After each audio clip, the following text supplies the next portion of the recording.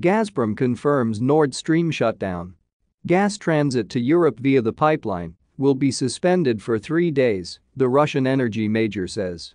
Russian energy giant Gazprom announced on Tuesday that gas flows via the Nord Stream 1 pipeline will be stopped from August 31 until September 3 due to maintenance. Data from the gas pipeline operator, Nord Stream AG, indicates that no gas supplies have been contracted for transportation as of 3 o'clock Moscow time on August 31.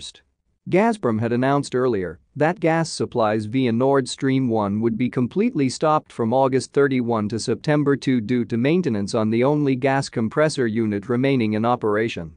Upon completion of the repairs and assuming the unit shows no technical malfunctions, gas transportation will be restored to the level of 33 million cubic meters per day, or 20% of the pipeline's maximum capacity.